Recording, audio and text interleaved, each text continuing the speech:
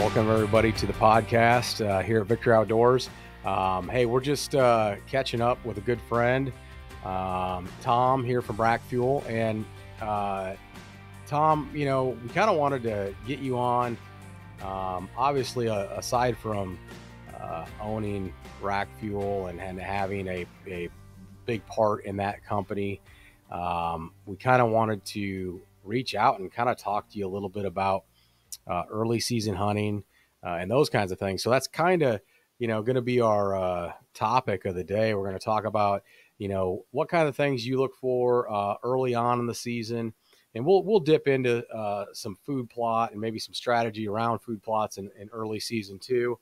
But for the folks that, don't know you, kind of intro into kind of you and your company. Thanks for having us on, Curtis. So we started RAKK Fuel a few years ago. We sell a lot of food plot seeds. We've got a number of different blends from anything from, early season through late season. But we also have our feed and mineral. So a lot of people know me from initially it's from the attractants and the mineral from years ago. That's how you and I met, right, over 10 years ago. So, right. We're based out of Eau Claire, Wisconsin. But we do a lot of stuff in Iowa and around you guys. The Jacquelines, part of Wicked Whitetail Outdoors, are yep, partners in RAKK Fuel with us. So we do a lot of stuff down there around their outfitting business, testing stuff. So that's kind of how everything got started. Those guys have used the product for years. The other two partners have used it for years, and they just wanted us to try and get it going. One thing I'll say, and I don't know who came up with the names and that kind of stuff, but even your previous company that you had that we met through, and even this company, one of the things that I've always liked is like, man, you guys hit it out of the park when you decide to name a brand, right? It's crazy because I've had some other guys after they've seen what we've done, whether it was the old company with Monster Racks or this one with RAKK Fuel, and they're like, can you come up with a logo? Can you come up with a name? And I haven't really figured out anything for anyone else. I don't do anything even remotely close to this, for work. But I know what I like. And I know what we're trying to kind of show people. So, we have a graphic designer that puts everything together, but every package that we have, all of our products, I send list by list all the way down. I basically have designed, everything that we have. Yeah. And I mean, and one of the cool things about RAKK Fuel that kind of drew us in was the fact that, as because you guys do plenty of hunting in Iowa as well, we're a little bit limited on the attractant and the feed side of things, especially. I mean, we can certainly do that outside the season, but when you get close to the season, you got to start, you basically can't have that stuff out. And if you do use attractants, you have to do it in a fashion that you can be sure that you're going to, pass the red face test, if you want to call it that. If anybody ever questions, where your mineral locations are and that kind of stuff. And so one of the things that we've always done, and I mean, this goes back years, for me, is I've always, strategically placed those. And it's like, knowing, kind of, how you're going to work around those things in the future. But, let's talk a little bit about, we more often than using those. Like, I love that stuff, especially late season, being able to feed. We use boss buck feeders, and we're able to supplement, especially in those winter Right. months. And that's huge for, you know, Southern Iowa. It's a big deal, but not even, you get into Northern Iowa, and obviously back when, 10 years ago, I lived in Northeast Iowa. I lived a lot closer to you guys Okay. than I do now. And I lived up there in the northeast corner, right, Clayton County, Howard County, right up there in northeast Iowa. And now I'm down in Madison County, southwest of Iowa. And so our winters are milder in the southern Iowa than what we see, in northern Iowa. But still, the bottom line is, and this is the thing that I think that some people, they think that we only use feed and mineral, in the summer months to put deer in front of our cameras. And while we do that, it's a great tool for us to get inventory.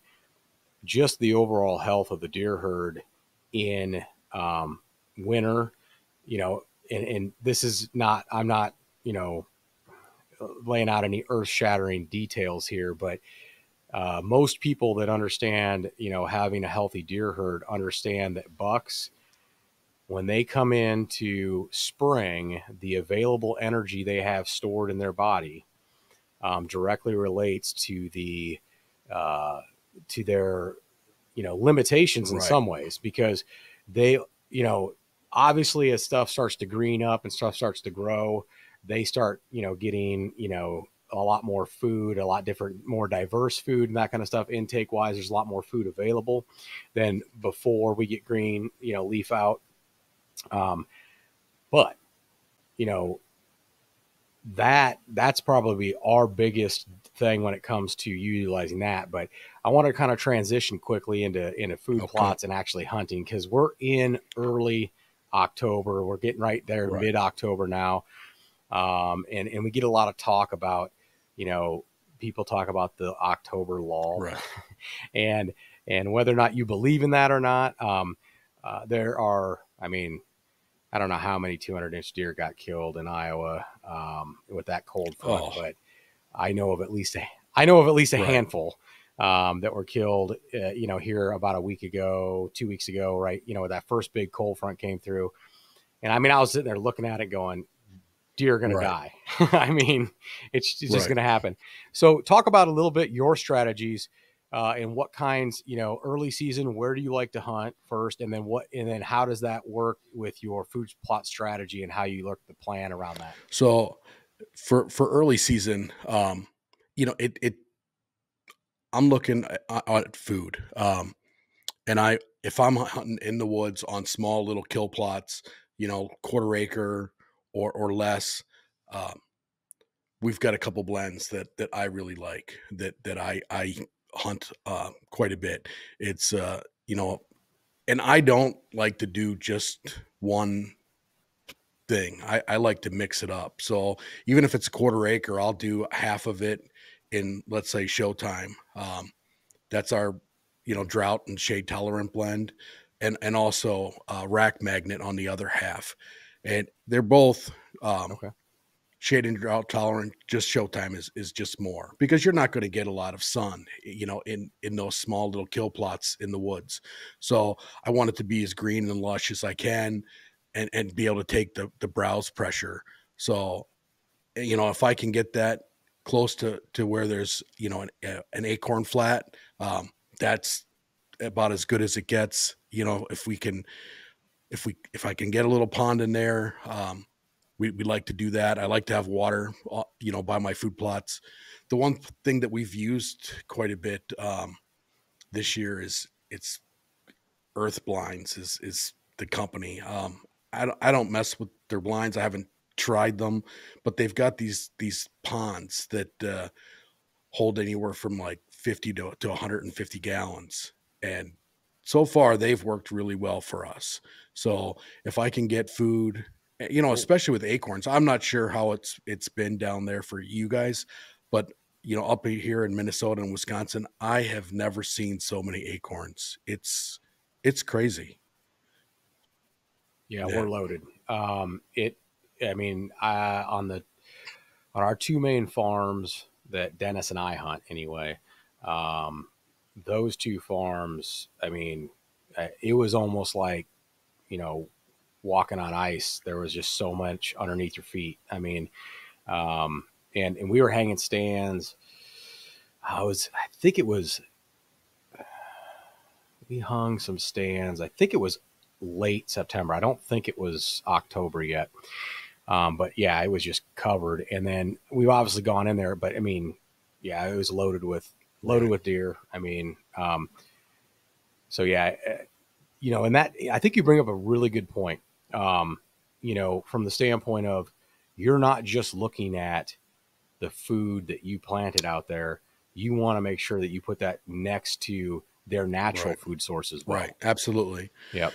Right. Yep. There's no one, magic bullet, or what we try to make If there all, was, Tom, we we all would have killed for 200 inch sure. deer. So, you know, um, we try different things, and I don't just hunt over, our food plots. We do a lot of stuff with bean and corns as well. Now, we do have our own forage Yeah. beans. So we do a lot of that. But the biggest thing is I like to make the food as diverse as I can, whether it's their natural browse, whether it's acorns.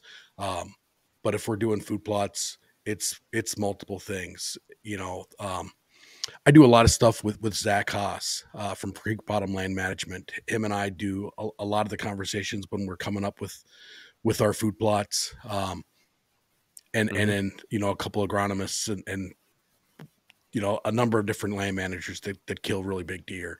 But I talk with Zach quite a bit, and the whole focus really is that whole food plot architecture and trying to get deer to go to specific spots where you want them, and if you can funnel them and work them in front of your stands and increase your chance of success, that's about as good as it gets. Yeah, for sure. And you know, one thing uh, that we're doing on a couple of our newer farms this year, because we didn't have any experience with them, is, you know, we were like, okay, we think we know how these deer Right. move. So it was a little bit of a little bit of a crapshoot, I guess, when we were looking at how we want to, and we already had established food plots, but what we wanted to do is, how do you plant them, and what goes Right. where, and you know, how much of a screen do I need in those locations, and what's too much, because I mean, it's one of those things where it's like, now we're sitting there and we're out there hunting, and it's like, you know what, next year we're going to do this and we're going to do this, Right. and it's like all of a sudden, like, Right. we start to have this understanding. Oh, this is how they work. This is what they're doing. So Dennis and I haven't done a lot of serious hunting yet, other than we've been doing a lot of Yep. observation sits. So we've been sitting in blinds, watching our food plots, watching how the deer are entering the food plots, coming and going, that kind of stuff. And we've hunted a little bit in the timber as well, to get that aspect of it too, to kind of see where they're going and where they're coming from, and bedding areas versus just what where our rut stands are going to be, where we're going to plan on intercepting deer any time of the day, Right. type of thing. um, but one of the you mentioned it, showtime, and the fact that it's a drought resistant blend, and obviously you guys had it just as bad as we did here in Iowa, I think. um, we in my day job, I deal with um, the different stages. So if you guys are unfamiliar with the U.S. Drought Monitor, it does have, it's got a lot of stuff, a lot of data that goes into it to come up where, identifying where the drought is and isn't, or how bad a drought is in certain locations and stuff. And so it's not it's not the end all be all, because obviously it's based off of, different kinds of data sets, but it gives you a very good idea of what kind of, uh, you know, moisture or lack of moisture you're getting in certain areas. And so I know Wisconsin, especially southern Wisconsin had it really bad. Basically, the vast majority of all of Iowa had some form of drought. Now down in the neck of the woods where you guys do your hunting, in that area in southwest Iowa, they actually fared pretty well. They did get some timely rains and that kind of stuff, and we did as well here in Madison. We were one of the few counties that didn't ever get into the D2 drought category. We kind of stayed around that D0 or D1 level.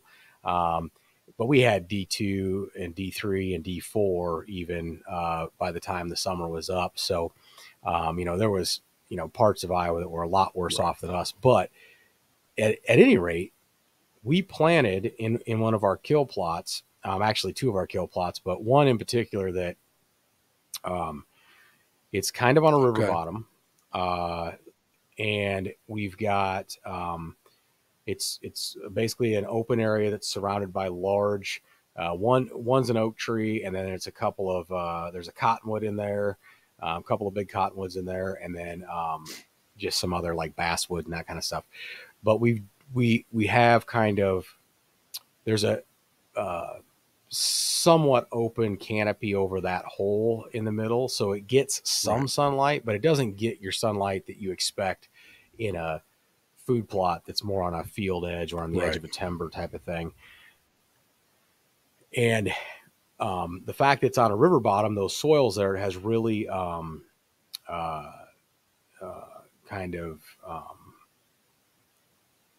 it has very organic soil there, so it does hold moisture fairly well. And in those river bottoms, you get some dew and that kind of stuff. But I will say that Showtime is the most beautiful carpet of green right now, and the deer in it every single night. And they're in it in the mornings all night long type of thing.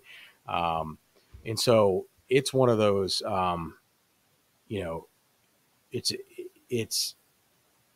I've done kill plots forever. Right. So it isn't my first rodeo with that. And I've used lots of different kinds of seed mixes. And Showtime, one of the cool things about it is that it has just some really, a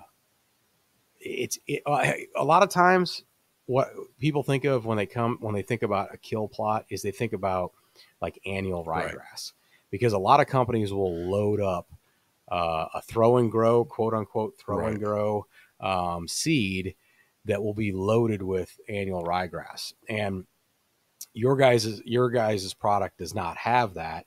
And it definitely shows, because a lot of times I would plant those like 10 or 15 years ago. I can remember planting those, some different kinds of, kill plot type mixes. And that's all I would get is just the annual ryegrass. That's the only thing that would grow. And maybe you'd get a few little broadleafs that might pop up and that kind of stuff. But for the most part, it was pretty underwhelming. And I will say this, Showtime, it looks amazing. It looks every bit as good as our plots that we have that have full sun. So we have some plots that have full sun. Now, some of those plots have some radishes, and for whatever reason, we have outstanding crops of radishes, and the particular plot seed mixes that had radishes have an absolutely outstanding. And I have a feeling that it was, we had a bunch of rain, and then we planted right after the rain because we couldn't get in before the rain. We planted right after the rain. And we drilled it. So it seems like then it got dry, and we got a couple of timely rains, and it came up and it looked nice and green. They look, and they all look amazing, but where we should see some other things, it's like the radishes just thrived so much to the point where they started drowning out stuff because they have such huge, tops on them.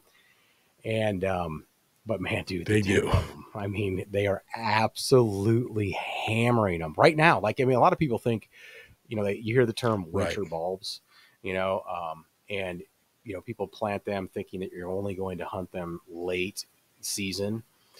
But I took my wife out on one of those plots Saturday afternoon. We sat until dark Saturday evening, and the deer started piling in about 4, and they absolutely were hammering. It's funny because they weren't concentrating on the tops; they were literally ripping the tops. They were breaking them off in the ground, and then they were eating the radishes. So you could see them, like the tops are like in their mouths, like bouncing around, and they're Right. chewing on that radish, trying to eat the actual tuber of the radish. So that was really cool to watch them, because a lot of times that's why people call them winter bulbs, because you need that freeze to make that top a little more palatable. So they were just skipping right over that. They were just eating the Right. radish itself. I thought that Yeah, was they kind of they cool. definitely will eat that, the entire hunting season. And it definitely seems more than whether it's a sugar beet or a turnip. They like the radishes more, Yeah. and we use radishes in a lot of our blends. That's one of my favorite things to add in, uh, for me. I know it probably sounds crazy, but my wife, I like snap. She's like, "What are they eating?" So like I had to change a battery we got a trail. We got one of our reveals sitting like directly in the middle of the food plot. Then we have one that's on the blind that we were in, so we can tell how close they're walking to the blind, and then we can kind of see the other side of the plot, because it's a pretty good sized plot. And so what we ended up doing was, I walked out there, and so I snapped one off. I pulled one out of the ground, and I'm like, uh, and she's like, "Seriously, that's what that is out there? That's just a giant radish?" And Yeah. I'm like, "Yeah." And she's like, so they're just eating that?" And I'm like, "Yeah." And so she's like, "So is that like the same kind of radish that we eat?" I'm like, "Well, not Right. exactly, but I'm like, you Right. could eat it. It tastes like a radish." So I snapped it off a bit into it, and she's like, "Gross." And I'm like, and I'm like, it literally tastes just Right. like a radish. I mean, it's not. I mean, so I mean, but yeah, they absolutely are hammering them, and and so that's exciting, because we've got, man, there is I was hoping I was going to see this deer, but I filmed a deer in that plot. So a buck came in. He's upper Okay. 140s. He's a mainframe 10. He's got a triple brow tine on one side, and he's got a 2.5 inch kicker on his opposite G2. And so we just kind of refer to him as kicker buck. He's 3 or 4, Okay. so he's not really what we would consider a super, Right. mature deer. It's like, I mean, I suppose if he'd have walked right in front of the blind and given her a 20-yard shot, I might have let her Right. shoot it, because she's only killed one buck with her bow. So I mean, it's one of those things where I'm not sure I could have held her off from shooting it. But You might have got in trouble if you did. from me and Dennis's perspective, it's like, man, that's a deer that could be an absolute giant. But at any rate, I filmed him for the better part of an hour eating the radishes in there, and it was pretty fun. Like I was, like I told you, he had it bouncing in his mouth, he's chewing on it. It's like I got it zoomed in on him and everything, and I'm like, he's not a monster, but um, he's a good looking deer, and it was pretty fun just to see the deer. And there is the deer I wanted to see in there, and he's one of those deer that likes to hang out at Yeah. 2 a.m. in the food plot. But he is a 5-year-old mainframe 8 that has a split G2, and we think he's going to clear Really. 160. So he's really impressive. Like Dennis is ready to shoot him, and I'm like Dennis, there's bigger deer. So like not necessarily on that particular farm, but there are bigger deer on a couple of our other farms, and so thankfully one of our we've got a mainframe on the main farm that Dennis and I have hunted for like the last 5 years.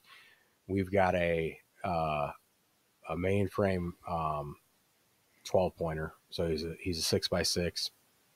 We have sheds from 2 years, and we have trail camera pictures of him from the last 2 years. And he is all of Really. 180 this year. He's only he lost his 5 on one side, so he's only an 11 pointer now. He lost his 5 on the one side, but he is super tall, got good mass. He's If you guys pay attention to my social media, I posted a deer next to one of our Fission e-bikes a couple days ago, and that deer is a mid 170s deer, and he's taller and wider than that one. So, and it probably has better mass than that one. So, and he has more tines because that one only had, I think that one was 9-pointer actually. Yeah, I remember seeing that. If I remember right. Picture. I mean, flipping through it, how do you not just stop and take a look when you see a big buck like that? I mean, that's why we all do this. You see a big buck and it's like, whoa, I know that's my reaction even when I'm flipping through trail camera pictures.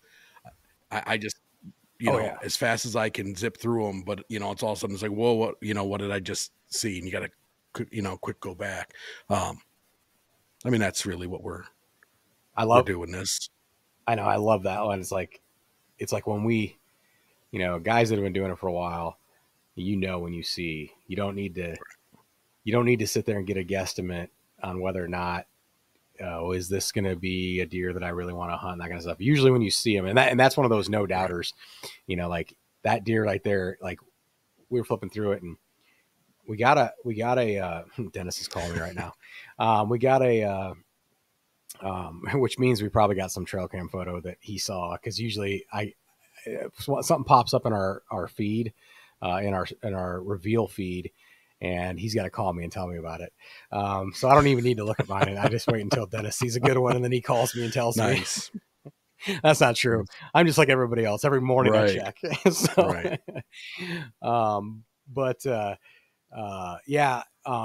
One thing that, those no doubters. So like, I remember looking through it. And so we got our first pictures of him this year. We're on a mineral site and he was there. It was middle of the night. Right. And so I feel like infrared pictures that are taken at night, you can't get a good estimate on mass. I think that you always underestimate mass when you look at nighttime photos with infrared, because for whatever reason, they just don't, unless they're like super up close or something. I can't seem to be able to get a good gauge on, what they really look like. Cause I've literally shot deer that I didn't think had as much mass based on nighttime photos. And then you shoot him and you're like, well, goodness, this thing's, loaded with mass. He's great. That was my question mark on that deer. Is he going to have enough mass to really crank up that score? And then you shoot him and you're like, well, he's way better than I thought he was, but it was because I was looking at nighttime photos. So we got those nighttime photos. And that was my first thought was, Dennis and I remember talking about it. We're like, I wonder how good his mass is, because he's definitely got the height and he's got the width. And if this thing has mass, he's going to break that 180 mark. And so then literally like 2 days later, he shows up, and of course it's hunting season. So now he shows up like 2 days later, hitting a scrape, and he is, at 4:00 in the afternoon. And I'm like, well, that's awesome. Because here he is in the middle of the day, perfect broad daylight. But he was there for a good 15 minutes. He hit a scrape. He went over, hit another scrape that was within distance. Then he came back. And I don't know if there was other deer in the area. Because there were some does that walked through and that kind of stuff. So I'm not really sure what he was doing, but he was in front of the camera from about, I think it was about 4:45 until about 5:06 or something like that. So it was like, and then actually, they were moving cattle on the farm, and like the last video clip of him is him and a doe basically getting spooked off, because they brought in a cattle herd into that pasture. They were probably 200 yards away from him. So it wasn't like they would have scared him out of the county, and they're used to, and on that farm, they're running side by side, checking cattle all day, every day. So it's nothing for them to run off and then, get to safety and then hang out, and then we'll see him again. But, Dennis and I are if he's going to keep showing up in the daytime, we're going to have to focus honing on him before the rut gets here. So, but so like, what do you like strategy wise early season? Do you do you pay any attention to like hunting over scrapes or anything like that, or are you just more looking bed to food and that kind of You know, a thing? lot of it's bed to food, but even, you know, like I said before, where I'm looking for water and acorns and food. Um, you know, a lot of times, Yeah. you know, on those edges, you've got scrapes in those food plots. We do a lot of mock scrapes. You know, some hemp ropes, some vines, but but a lot Yep. of you know, just natural mock scrapes just to get it started. Because once they start to get used to that, you know, it's just one more thing to give you an advantage.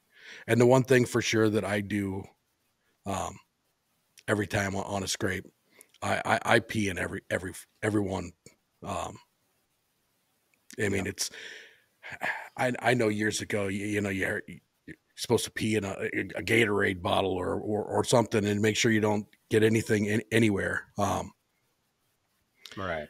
And then a buddy of mine mentioned that he peed in his scrapes, and he's like, he wouldn't believe the big bucks that come in, and and I'm like, well, I'm gonna try it and see. And that's probably Yeah. at least 10 years ago, and I've been doing it ever since. And I mean, some just giants on camera afterwards. You know, once that ammonia breaks down, I don't, I mean, realistically, do they know that it was a human, or they just get that ammonia smell? But they know someone, it wasn't Yeah. them. They know it's not their scent. Right. So, um, So yeah, I I 100% agree with it. So and this is so a lot of people that worry about leaving behind human odor or scent, you have to understand where human odor comes from, and it comes from bacteria. Well, unless you have a bladder infection or a right, kidney infection, your urine should be um, uh, basically bacteria right, free. Like, so yeah, you're absolutely right. Like basically, you know, it's basically urea and water essentially. right. There is some ammonia that will burn off and that kind of stuff. But bottom line is, um, I don't think that. And to be honest, like I'll pee out of Oh, my for tree sure. stand. I don't care. Yeah. And a matter of fact, like I've got a good buck that showed up a couple days ago on that kill plot, and I was hunting that same kill plot last year. Um, I believe it was November. I believe it was November 4th or November 2nd. I don't remember which, but I was hunting that same kill plot, and I had a beautiful 4-year old come in, and he's got some extra junk on the one side and that kind of stuff, but he's a really nice mainframe 10 with some extra stuff and kickers and stuff. And that kind of runs in that particular on that farm. There's a genetic out there that we see 3 or 4 deer that on one side or another they have like these extra points at the end of their main beam, so they'll have like an extra tine, but instead of it coming up on setting up on top of the beam, it comes out from the Okay. middle, and so it kind of comes out and it points out towards the beam, so almost like it runs along next to the beam type of thing. But we have that genetic, it just seems to be all over the place and stuff. And that actually what we ended up having was I saw that deer as the first. It was really I was actually trying to kill a doe out of that. My whole plan is I was going to be hunting by myself. I had a camera arm. I had my big camera, but I was more looking forward to. I had a Tacticam wide angle 5.0, plus then I had the Tacticam 6.0 off my bow. And so my goal was, if I got a doe into that kill plot, is I wanted to the kill a doe, and really I wasn't concerned with using the big camera necessarily. I wanted to basically film it 100% with like a Tacticam. So that was kind of my original idea on it. And what I wanted to do was that was my whole plan. Well, then here comes this buck, and it's like, okay, of course. I don't have my wife with me, because if my wife would have been with me, again, it's a deer that I'm going to pass, but I would let her shoot. But yeah, that deer comes in, and I had probably 10 minutes before that, I had peed out of my stand. And he comes in and he walks down, and he's going to a scrape that's on the other side of the fence that's actually in the cow pasture. It's the same farm, but it's just there's a cow pasture there, and I'm inside the timber. And so I'm on the edge of that, so I can see there. But instead of, he gets right there, and then he lifts his head up and he smells something, and he turns and he walks right underneath my stand, right to where I peed.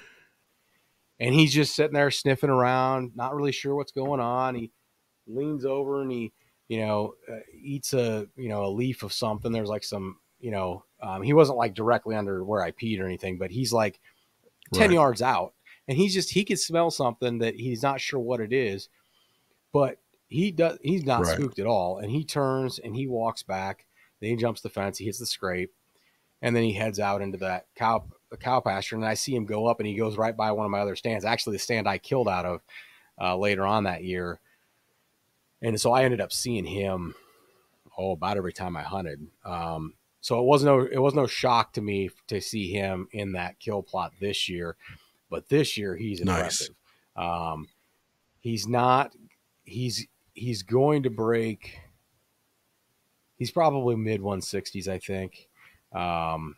He's not a super monster by any means, but he's a deer that it would be.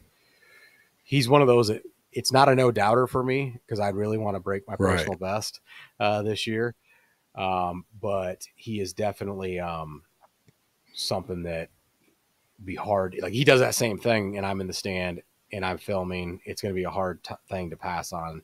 Because the year before, it's kind of funny because like Ian Sparks, who has given me more crap about shooting, deer that I should have let walk. He's like, man, I can't believe you didn't shoot that deer with that kind of footage. Like, he was right there, and it's early and everything. And I'm like, Ian, he's a 4-year-old, and he's like upper 140s, like, and he's got all this extra stuff. Like, how could I shoot him? And he was like, I know, I'm just saying, man. And I'm like, all right, well, I'm like, maybe I'm growing as a bow hunter. I'm not so willing to whack one that needs to grow, but that's hard to do. I mean, that's that passing that deer that needs another year when it's already a good deer. It's the first big deer I passed is a buck. We called split brow. This is years ago. He was 3 years old. We figured he was right in that 150, 152. And a buddy of mine I was showing, and he's like, if you can let him get a couple more years, he's going to be a giant. And I went in to try to hunt a different deer that day, and sure as hell, here he comes. I mean, perfect in, and I'm like, I didn't even want to look at the deer, but I'm glad I passed him. We never killed that deer, but I have his right antler from years ago, and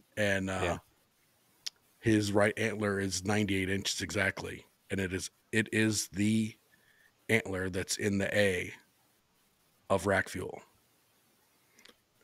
Right. Yeah. The logo. Yeah.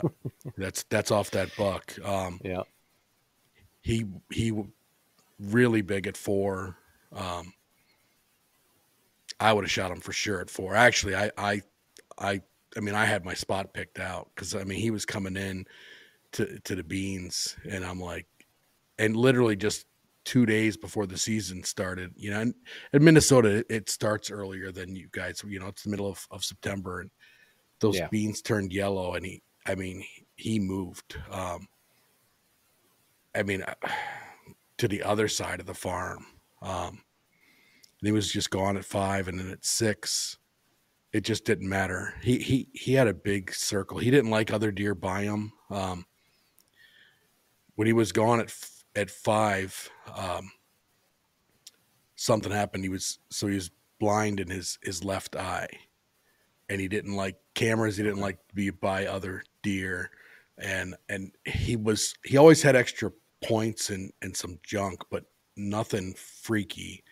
And then when he came back and that eye issue on his left side and then his right, you know, he had technically it's three different main beams on that side. But as Wow. big as that side is, I know it scores more than what his left side. We never found it. I mean, I brought guys in and dogs, and we tried everything to find the other side. The other side was more impressive looking, um, super tall, but that was it. We never seen him again. Never heard, you know, of him. It just, I mean, my guess is died sometime that year because a deer like that you hear about, Right. you know. So we figured he was. Yeah, we had a. Yeah, yeah. I mean, how big did you guys figure he We was thought he then? was pretty right around 210, you know, 208, 209, 210, Okay. right in there. You know, and that was, you know, Yeah. just from looking at trail camera pictures. But you know, when you look at Yeah. enough and you pay attention, you can be pretty close. And then when we, Hmm. you know, got that side and we had it scored at 98, you know, we figured we were right in the ballpark. Yep. So Yep. Yeah. We've had obviously, you know, that's one thing. Like Zach Geeth on our team killed that 210 last year, the deer he called Max, and that deer he had like 3 years of history with, and what ended up happening, you could tell on the trail cam photos, like we knew that that deer was most likely going to at least push that 200 mark. Now, you know, it's not like Zach's, you know, is, you know, probably 10 or 15 years ago, Zach killed his first, you know, 190 plus deer. It was 191, and he's killed several 180-inch deer and, you know, that kind of thing. So, I mean, he knows what he's right, doing as far as that kind of stuff goes. And he knew what kind of a special deer that was. And I remember when I got the phone call, I knew he was hunting that day. I knew he was going in after him because he was patterning weather patterns. And when that deer moved through that area, because it was an extremely small piece that he was hunting, that he had that deer's trail cameras on. That deer did not live there, but he wasn't very right, far away, and he would frequent that especially with certain patterns, certain weather patterns would come through and that kind of stuff, and he would come in and he would always have them on trail cam. So he started like keeping track of all that stuff and everything, and really trying to hone in on exactly what was going to happen. And I knew he was hunting that night. I knew we had a really big cold front that had come through. So it came that cold front came through at about 7 a.m. that morning, and Zach hunted, and his plan was to hunt all day, but it was a, you know, November cold front, so it was already cold before the cold front got right, there. So that morning, especially when it's right, morning, so then it just keeps getting colder throughout the morning. So by 11 o'clock, he's like, I was frozen. I had to get down. So he got down, went back to his house, which his house wasn't very far from there. Went back to his house, and he actually showered, got something to eat, and headed right back out basically after about an hour and a half, and was back in the stand. And because he called me when he was at his house, and so I knew he was going back out. And so I get that call and I see it, and I'm looking at my wife. I was sitting right next to her, and I'm like, uh-oh. And she's like, what? And I'm like, it's Zach. And I'm like, it's not dark yet, so he probably shot something, and if he did, it's probably a monster. And so he's still on the stand, he's shaking and everything like that, and like I can hear it in his right, voice, you know, like, and I'm like, and he's like, and I'm like, okay, and he's like, he's dead. He's like, I smoked him, he was spraying blood, and he goes, he went out into the cornfield that's adjacent to here. He goes, I haven't gone to look for him yet. He's, I'm gonna give him a little time before I get down, but he's like, I'm gonna go before it gets light, or before, excuse me, before it gets dark. And so, sure enough, then I was like, all right, man. So then he got down, and he as soon as he got up to the fence line, he could see him laying out there in the field, and he walked up on him, and he FaceTimed me then, and he's like talking to me. He's like, well, man, he's like, he's got to be really close to that special number. He goes, he's like, I don't want to jinx it, but he goes, he's a lot bigger than my 191. And he goes, the trail cam pictures, he goes, we knew he was going to be close, but he goes, it doesn't do him justice. And I'm like, okay. I was like, well, I'm like, I'll be there in the morning to take pictures. So, so he got him back to the house and that kind of stuff. And he told me, he's like, I'm not going to measure him until you get here.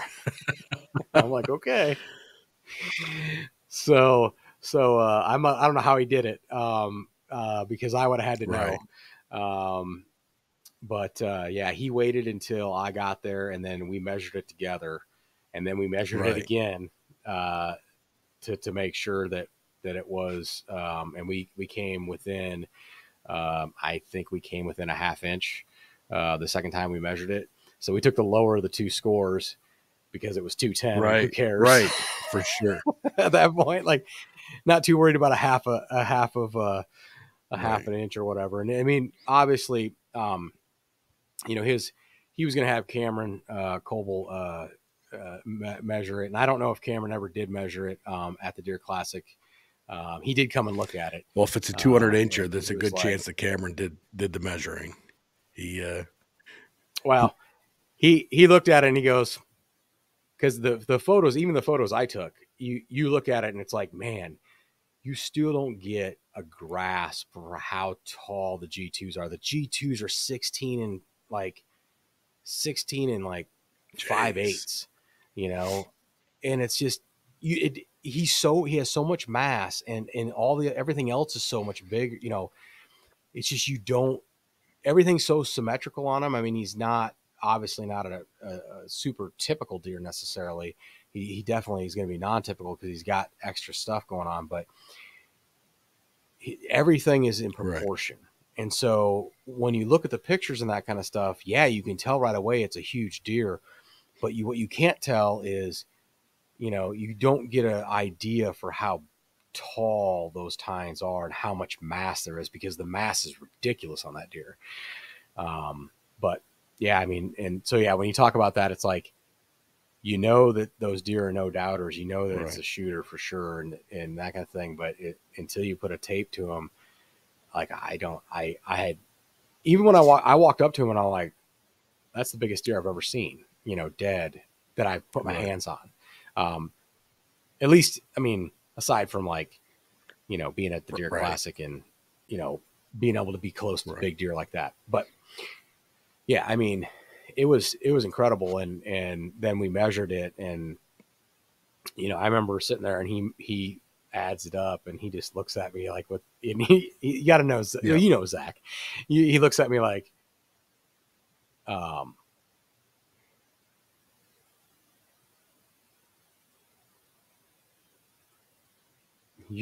don't know if I dropped out or you dropped out, but one of us did. But I'll edit that out. Hang on. Yeah, we're still recording, so we're good. So yeah, I was like, Zach, and he looks at me, and he just kind of looks at me wide-eyed, like, I can't believe it type of look. And I'm like, well, what did it come up to? Because he's running the calculator. And so he takes it and shows me, and I'm like, wow, okay, let's measure it again. Let's make sure we didn't mess up, because my daughter killed a 180 inch deer. It was her third buck she ever killed, and she was 9. So she killed her first buck when she was 6 and 7, or 7, 8, and then 9. So, and she killed it at 40 yards. It was not her first one was like an 80-yard shot with a 20 gauge. And she just straight up, like, she made one of the best shots I've ever seen. Like, I remember, because it was across, and Ian's filming out the side of the blind, and she's shooting like across the blind, and we're pulling back the side of the blind so Ian can film out of the blind. And she shoots that deer, and it was an 80-yard shot. And I was impressed. I was like, wow, for a Right. 7-year-old making that kind of shot, Right. good for you, because I don't know that I would have made that good a shot. And then anyway, so she has a much easier shot on this deer when she's 9, and it ends up being a 180-inch deer, bigger than any deer I've ever killed. So she likes to remind me Oh, of that she's killed a bigger deer than me.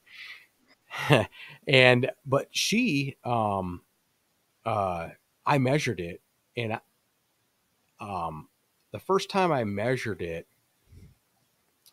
it was like the night I got home, and it was the night I had caped. So let's see, we would have taken pictures that morning before she went to school. So she shot it in the evening, and then we went out that morning before school. She took pictures. I took her into school, and then I caped it out, cut it up, processed it, and took the deer head and everything, and I got it in the freezer because I wasn't going to have time to run it to the taxidermist just that minute. So then it ended up being late that night. It was like midnight, I remember, and I measured that deer, and I don't know what I did, but I did something wrong, and it was like in the 190s, and I'm like, it's not that big. I know that. I screwed up something. So then I had my wife come out and help me so she could hold the tape, or I could hold the tape, and that kind of stuff. And I remeasured everything, and I had her write down everything and add it back up. And then it was right there at that 180 mark. I don't remember. It was like, I think it was actually 179 and 3/8, I think, or something like that. Somewhere just shy of 180. So yeah, it was one of those things where it's like, that's why I told Zach, I was like, well, let's do our due diligence here. Let's remeasure it one more time. If we get, if we're close, then we're good. Because I mean, obviously it's a green score, and I don't know that Zach will ever have it officially measured. I don't know that he cares necessarily what it officially scores. But teach their own, I guess, when it comes to that kind of thing. But yeah, it's fun chasing those kind of deer. We've had one deer me and Dennis have chased that was in that threshold above 190. He disappeared on us last year. We have his sheds from the year before. And then last year we saw one trail cam photo of him, and then that was it. And it was actually from the neighbor. The neighbor sent us it and said, hey, we got this. We think this is him. What do you think? And it's like, yeah, it looks like him. And then we just never saw him. But we're hopeful that he might show up this year. We had a really cool encounter with him. He was close, 40 yards. Ian was filming Dennis. And, but we got both those sheds, and that deer, he was in the mid 190s. We basically put a modest, we had him officially scored at the Deer Classic, the sheds, and we put a modest like 15-inch spread or something like that, or even 14. I don't remember what Dennis used, but I know it was like low, like 194 to 196, somewhere in that mid 190s range. So, you figure you get, if he doesn't, even if he stays the same, he's still a phenomenal deer, but you hope that he puts on a little extra and breaks that 200 threshold. But I don't know, maybe that chapter's closed and he died, or somebody else killed him. We didn't hear about it, but it's like, in that neck of the woods, we pretty much know our neighbors, and we feel like we would know if he got shot. So, we're hopeful he's alive and he didn't just die, because sometimes those old deer, like you thought, he was a huge deer. So, and you guys have to deal with more winter kill than we do up in Minnesota and Wisconsin. Even with we're more concerned with winter kill with turkeys and pheasants and quail and that kind of stuff, more so than we are deer. I mean, we worry more about EHD probably in our neck of the woods than we do winter kill. But yeah. I mean, you almost have to, because it's, God, I mean, that's when it comes through. I mean, it's devastating. Yeah. I know that the EHD is spotty this year. The one thing that this is what I've maintained, because we've been in such long drought conditions and stuff like that. The drought has persisted for like not just a year, but literally we're on year 4 in some places in Iowa of pretty severe Right. drought. Well, you need mud flats. You need a mud flat in order for that midge fly to hatch and to affect the deer. And so, I don't think until we get a really wet spring and really a rebound of our river systems, because our river systems have been low really for so long, that if we don't get a rebound where we put water over those mud flats and then you get an opportunity for silt and stuff to Right. build up and actually get saturation of the soil, because everything runs off so fast, because we don't have any, we're very low on subsoil moisture.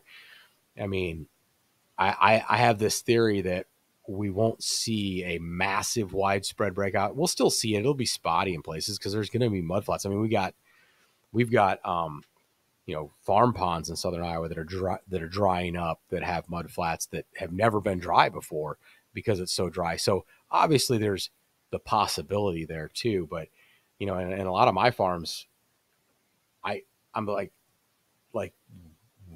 we don't have any mud flats. Like our creeks and streams are completely dry in some of those places, and they've been dry all summer. So there's no way you can have a mud flat to have that midge fly even hatch if you don't get Right. any rain. So I don't think we're gonna see it, at least locally for us. But it's spotty. I know they've been talking down there, kind of in that southwest Iowa area. There's some places that they've been talking about it. The biggest spot I've seen on the DNR, tracking website has been southeast Iowa, though. Like they got a bunch of rain late summer. Like the faucet just turned on for them, which was great for their food plots. Right. And realistically, once they got that rain, they probably thought that they were safe. That's the worst part. Yeah. Yeah. Unfortunately, what happens is you get that rain and you get a bump in moisture, but then if you don't have sustained rain to keep that water over the top of that mud flat, and then it recedes and you get a mud flat again, then boom, the midge fly starts hatching, and then you're right. Then it's worse. It's like you wish you wouldn't even had the rain, because if it just would have stayed dry, you don't have a mud flat. So I heard about I don't know, a few different guys, talking about it, but I heard about one today that they lost 190 incher, not super far from where I hunt. Yeah, probably like 30 minutes. Yeah, my guys that are down that way, they've been a little worried about it. They're a little more anxious than I am, and I'm like, yeah, it'll be okay, guys. And they're like, yeah, says you up there where you guys have been, right. And I'm like, it is what it is. There's nothing you can really do about it, honestly. That's that. Unfortunately, like, as much as we'd like to be able to have control over that, that's that one thing that, EHD scares me more than 100%. It's not even close. It's not even close. Yeah, like CWD, like it. I do not fear that. Like 20 years ago, when I was coming out of college and that kind of stuff, I remember it was the scourge of, it was going to ruin deer hunting as we knew it. And CWD, that is. And it's like none of those doomsday scenarios ever came to fruition. Like, yes, we've found it in wild herds in Iowa, in spotty and in places and that kind of stuff, but it really hasn't done anything to the deer herd there. And not in any meaningful way. Now, we've had some, 2012 was bad, or maybe 13 actually, might be the one I'm thinking of, was a bad year. And then I think 2018 and 19 for us was bad in our neck of the woods down here, for EHD. And so we had a situation where, it was July and August, typical spring. We had good water levels and that kind of stuff. Beautiful spring, lots of rain, all that kind of stuff that you want to see for the crops and everything like that.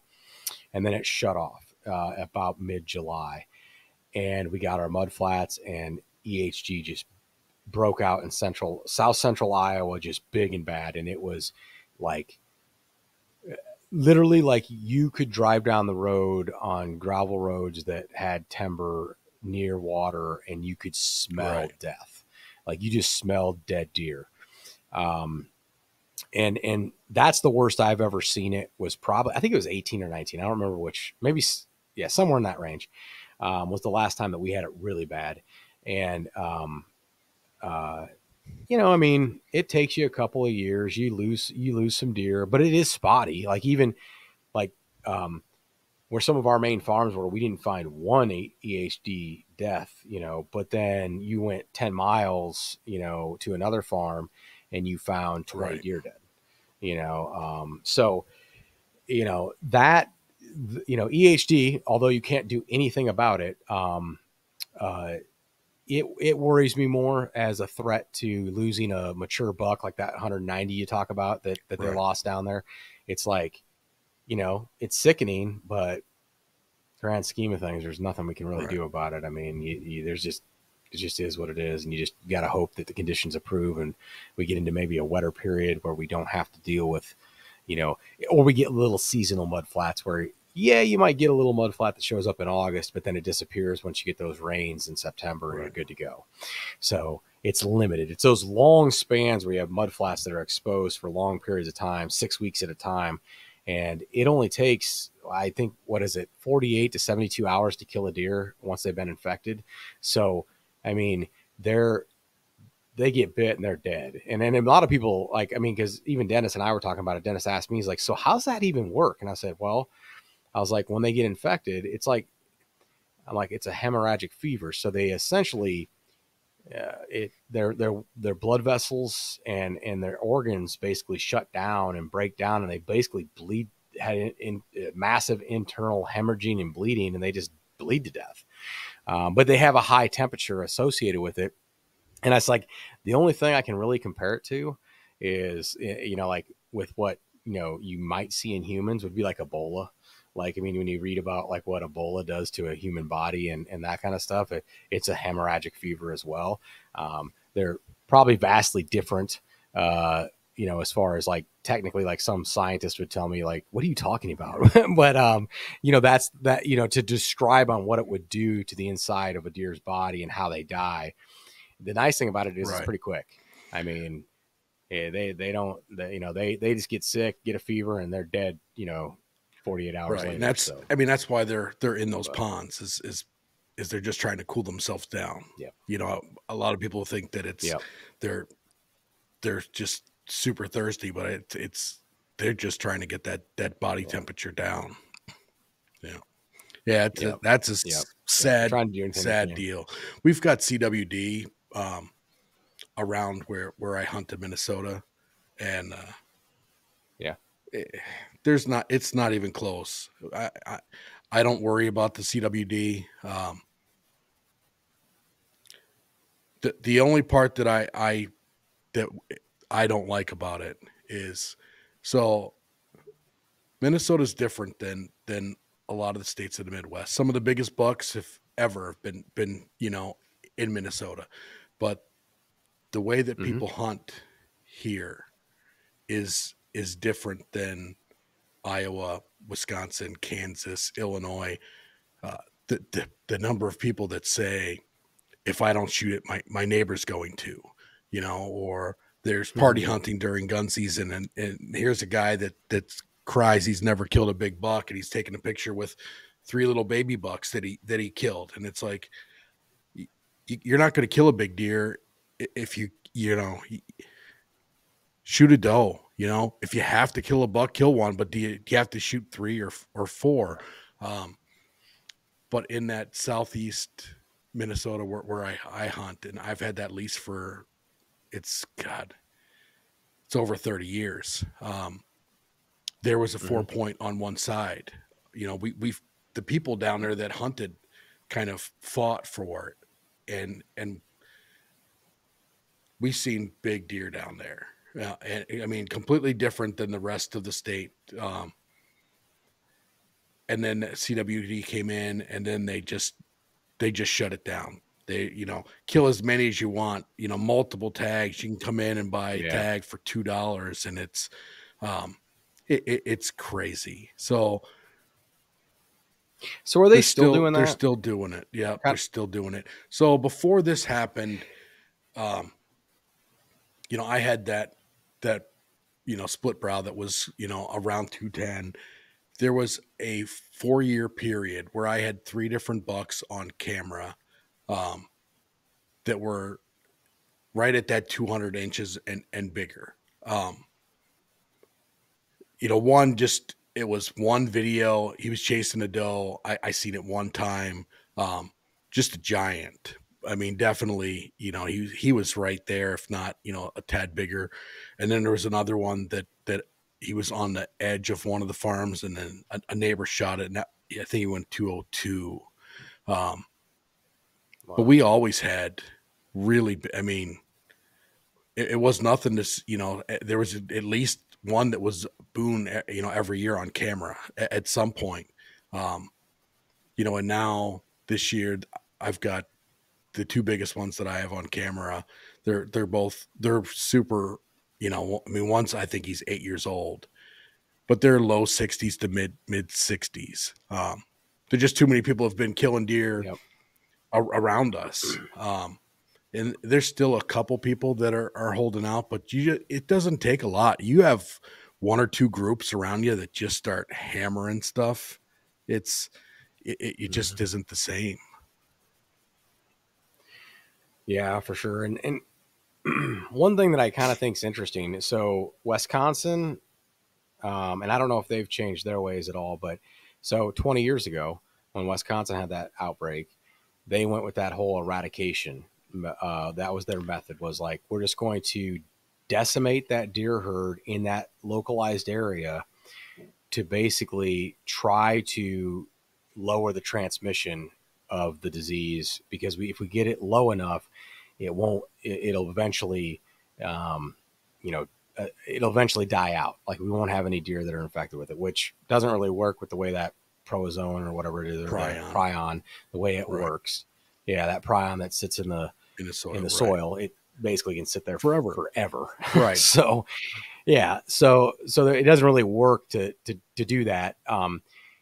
But I mean, there is some sense of, wanting to manage the herd to keep it in a reasonable, carrying capacity. But I've talked about this before, like the habitat's carrying capacity that we have. Like, so obviously no matter what you're talking about, no matter what kind of animal it is, whether you're talking about grazing cattle, or whether you're talking about, wildlife, in particular species, a particular piece of ground will sustain a certain carrying capacity, and nature will basically take care of itself. Like, whether it's through disease or through, predators or that kind of thing, essentially it will take care of itself.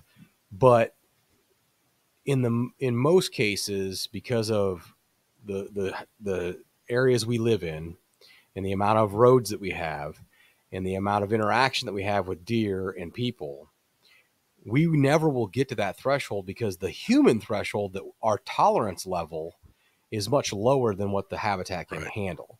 So we already keep those populations artificially low, whether it's farmers who want to keep deer from eating their crops, or whether it's, insurance companies that want to make sure that states are killing enough deer so that they don't have claims. All those things factor into what we consider the human tolerance level, or just, people who have hit their 4th deer in 4 years that are tired of it, that are just, running their mouth in the public about, hey, we need to kill more deer. All of those things are what we come in with, that human tolerance level. And that will always be lower than the possible carrying capacity. So we'll never really get to that, because we're always going to keep it in check with what we can deal with from a human's perspective. So to me, I always thought it was weird, and I was never gone the eradication route. Now we always have doe tags based on, available doe tags is always based on population in a given county. And we have 40 plus years of data to basically draw off of. And then obviously now we have 20 plus years of reporting data, of harvest reporting data to also draw off of as well. And so the DNR in Iowa has never gone the eradication route, except for with some very localized, where they had an outbreak. I think that involved a deer farm, contamination from a deer farm, Right. not wild moving within the wild. But they went in and did some very, very localized type stuff where they was like, hey, we really need to get, so they did that through depredation tags, and through their depredation program, not necessarily through that was the widespread eradication of the deer population in that area. So I've always thought that was probably the right thing to do. And then so that's why I asked, is Minnesota and Wisconsin still going that route where they have these specialized quote unquote CWD zones where they have special rules within those areas? And I guess I'd never really kept track of it. Wisconsin, they I don't think they've done that for quite a while, but yeah, I've had buddies that were in those areas, and I mean, they just tried to wipe out the herds. It just doesn't, what they try to do doesn't make sense. To me, as Iowa does things a lot better than they do here in Minnesota. To me, it's realistically, I don't trust a lot of things that they do. A lot of stuff that they say, they just come off as hypocritical. We went down last year after everything was over to pull a blind and check a few cameras. And one of the guys that's been on the lease with me, he calls me and he's like, he's sending me pictures, and there's like a sled that you would use for ice fishing, right? That's sitting by one of our cameras. And the camera's turned. They didn't want it taking pictures, and it's filled with corn. And I'm like, well, that doesn't even make any sense. Because I mean, hunting season's over. I mean, we're not putting any, corn in sleds or anything like that. And he's like, there's a blind up here. And I'm like, what in the hell? So I called the farmer, and here the DNR got permission from him to go in and shoot deer after the season. So they're sitting there telling us that we can't put out any mineral, or we can't put out any type of bait in the area at any point there, because they're saying that it could spread, because they're eating from the same area. And here they're coming in with a trough. Basically, that sled is a trough of corn that they're leaving out, and they're trying to get rid of it. But now it's okay for them, while they're shooting these deer at night, to eat right out of that sled. I don't know, that just irritates me. That do what I say, not what I do type mentality. It's so that has been debated for years in Iowa on whether or not Iowa should outlaw the use of bait and mineral sites outside of, even outside the hunting season. And the reasoning is that there was a fraction of people that felt that it would lead to the spread of CWD. And like, I was hearing this 15 years ago, that people were really worked up about it. Like, there's absolutely, I mean, there are mineral sites everywhere in Iowa. You could go to every farm and find, you'd be hard pressed to go to a farm in Iowa that deer hunting happens on and not find, a mineral site somewhere. And so it's super prevalent, right? Because I mean, there's, it's widely used, and for a good reason. Like, I mean, there's a reason why we use it. It's not just to put deer in front of cameras. But in saying that, there is absolutely no evidence that shows that is transmitted that way. So to your point, it doesn't make sense to have them outlaw that, even if it's only in a certain area of the state, or the whole state for that matter. It doesn't make sense to outlaw that from that standpoint when they don't. I mean, show me a scientific study that says that we're spreading CWD via that and make that correlation. I mean, to me, from what I can tell, is because we're sampling the crap out of deer for CWD here in Iowa, like we have been for 20 plus years. I back when I first got out of college, I worked for the DNR as a temporary.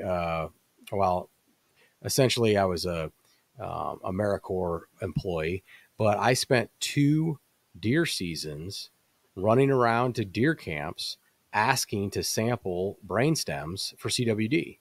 And we, cut the head off, took the brainstem out where it was, and sent in, we had a control, and then we sent in the one to the USDA lab in Ames to have it tested.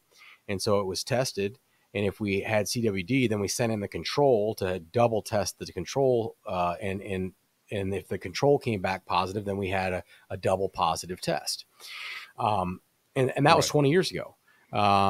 And so there's no, of the very, very few positive tests that have come back out of the thousands upon thousands that have been tested over the last 20 years, there's no way that you can say that it's being actively spread at all through any method, whether it's just deer to deer contact naturally versus that somehow mineral or feed would enhance that in any measurable way. So to me, I don't put too much sense in that, because if that really did happen, we'd have way more positive tests, and it would be spreading out. You'd see movement of the disease, and you just don't see it. It seems very localized where you have it. Yes, you will have occasionally a deer that will test positive for it, but it isn't widespread at all. So, and that's, it's interesting we went down that little rabbit trail, but it is very something that is that, that people have very strong opinions of. What about CWD? And sometimes people mix up CWD with EHD. They don't understand the difference between the two. And they couldn't be. They are very They couldn't be any more different. They're completely different. To me, yep. That whole CWD, the mentality of the people that are fighting for it against it, and the numbers of affected by it, right? It's a small percentage of deer that are actually going to die. It's kind of a lot like coronavirus, I mean, you had people on both sides that fought strongly, on it. With same thing with percentage of that were really going to completely get affected by it. Not nothing like if all of a sudden, if EHD came through and just wipes something out. So yeah, they just, to me, they couldn't be any more different. Yeah. And you're exactly right. I mean, that's the thing. They are completely different. One is one is more of an outbreak, and it happens. It's very short. It's very effective, and it can kill a lot of deer very quickly. CWD is nothing like that at all. CWD will affect a deer. It could be in a population, and those deer could literally live with EHD, could literally live with CWD for years and years and years. And then, in some cases, because deer in the wild don't really live astronomically long. Like, we know what it takes to try to get, a buck to 5.5. It takes everything going in favor of that everything. Deer. I mean, everything. It's crazy. Yeah. You start hunting a deer that's 8 or 9. It's almost unheard of. It's very few. That percentage that's a tiny number. That's a tiny number. Right. And that's the thing. Most deer, even if they do have CWD, they most likely get killed before it would ever even impact them. Just because we do harvest a lot of deer in the Midwest. And that's by design. But yeah. Well, hey, Tom, it has been great catching up with you. We will definitely have to get we're going to need to get a rut report at some point in time. So we'll have to find a time where neither one of us is in the tree stand. But we'll try to catch up here maybe in 3 weeks or so. Try to see if I can't get you Sounds back on good. and check in, kind of see how your season's going, see what you're seeing for movement and that kind of stuff. And I'm sure like I told you before we set this up, like you and I don't have any trouble talking about stuff, especially when it's concerning deer hunting. So we will find a topic to discuss that's probably relevant to November and hunting the rut. So appreciate your time tonight. Thanks, Curtis, for having me on. Yeah. And like I said, we'll do it again. But thanks everybody for listening to another episode of the podcast here at Victory Outdoors.